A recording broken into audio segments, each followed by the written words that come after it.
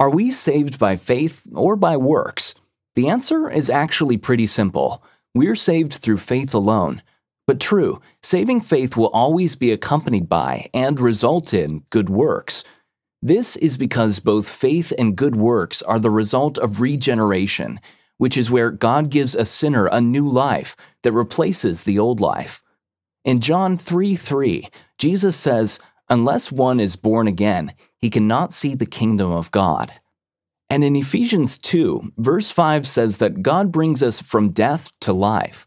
Verse 8 says that we're saved through faith and not by works. And verse 10 says that everyone saved by God will walk in good works. In other words, salvation is completely from God, and everyone saved by God will both have faith and obey God and His teachings in the Bible. Scripture is consistently clear about this.